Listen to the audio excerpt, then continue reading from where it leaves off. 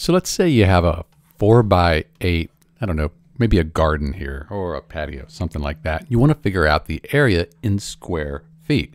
And so to do that, so we have 4 feet here, 4 boxes this way, and then 8 feet, these 8 boxes here. So each box is 1 square foot.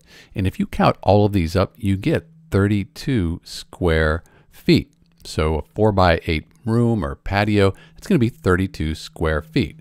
Essentially what we're doing, we're taking the length times the width, 4 feet times 8 feet, like this.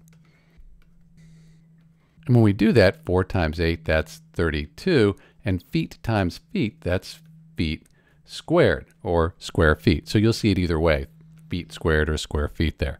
And that's how you do it. If you need a really good tape measure to figure out the area of that room there, that 4x8 room, the Stanley PowerLock, it's something I've used for a while. Link in the description below. This is Dr. B. Thanks for watching.